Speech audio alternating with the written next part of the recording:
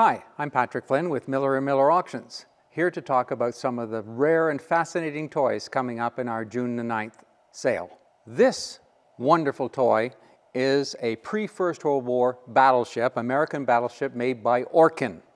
This toy is a very rare survivor. A lot of them sank or were disappeared into metal drives during the First and Second World Wars. The fact that this is still working, largely intact with most of its superstructure, is amazing. Orkin made a number of these battleships, USS New Mexico, Oregon, Maine, and any one of them in any condition is a very sought-after toy these days. This is an extremely heavy toy. It works off of a wind-up, a key wind through the funnel, like this. As you can see, the superstructure is largely intact. A lot of it was handmade. All of these barrels turn, the main deck guns rotate.